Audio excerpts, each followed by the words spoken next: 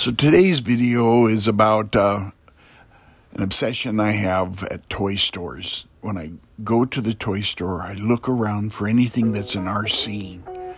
I don't really make videos about these RCs. I use them more for props, but I hadn't found a reason to use so many of them.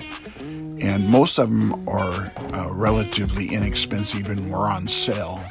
But still, when you look at the accumulation, it kind of makes yourself feel a little sick. So I'm not sure what to do with them.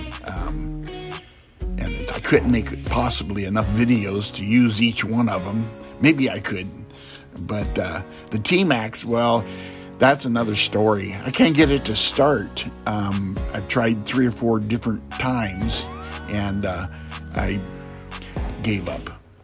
So it's in the surplus storage room too, which is basically just a lot of really cheap toys.